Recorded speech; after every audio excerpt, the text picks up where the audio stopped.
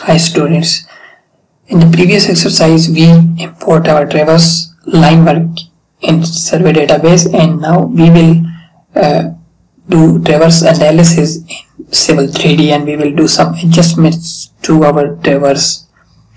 Looking back at the tool space survey tab, expand the network we created earlier and inspect the data. We have one control point in the northwest. You can zoom to here. It's our control point in this network that was manually entered into the data collector. There is one direction and there are 4 steps.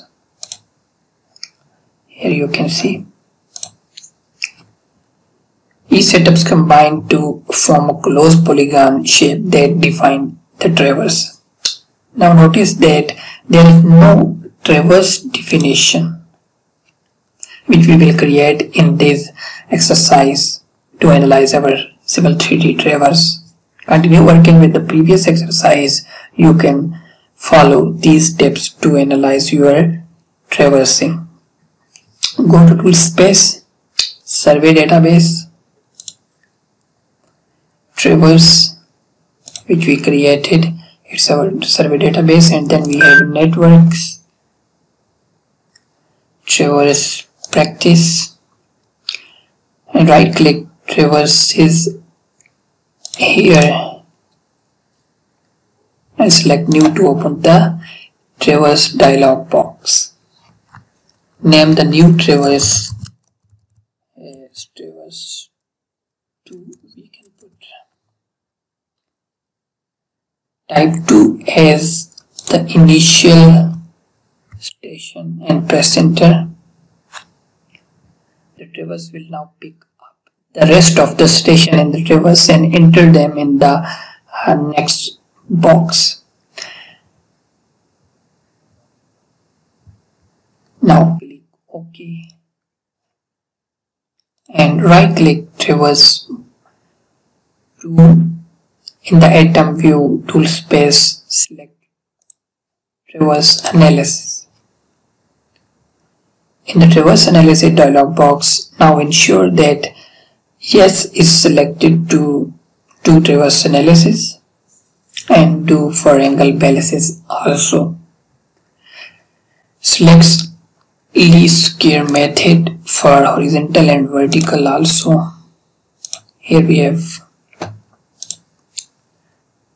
total 4 method. Now we are going with least square method. You can go with any other method also. Leave angle error as per it is, but for the horizontal closure should be 20,000 and vertical closure should be 20,000 for this practice. Make sure the option update survey database set to yes. Now click OK. The analysis performed and 4 text files are open that show the result of the adjustment. These files are automatically saved in survey working folder under the same directory as survey database saved. You can note, if you look back at your survey network, all points are now control points because the analysis has upgraded all the points to control point status. Also, error ellipses are displayed in the drawing, which you can see here.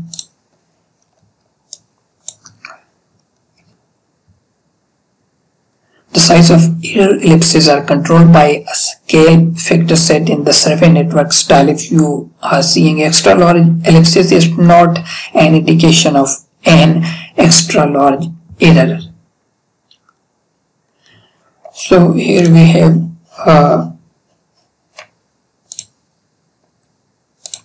4 files.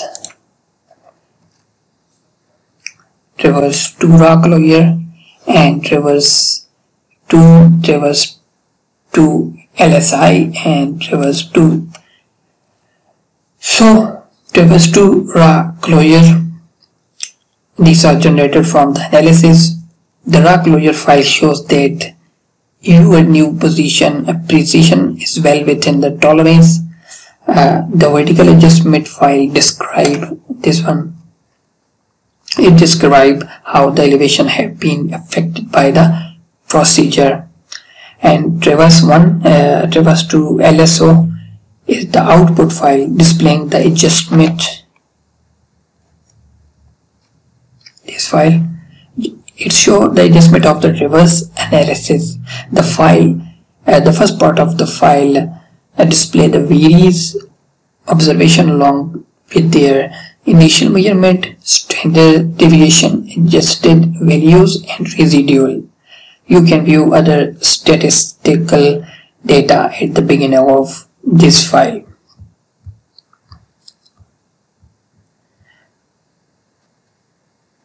So traverse 1 LSI file, this one, it's the input file for displaying the station to station observation of the traverse analysis.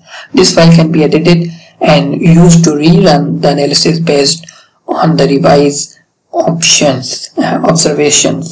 So you learn that how can we import our survey data as a traverse, and how can we analyze our traversing data in Civil 3D using any method like compass rule, resquare method. So if you want to learn how we manipulate survey data with other methods, then stay tuned for the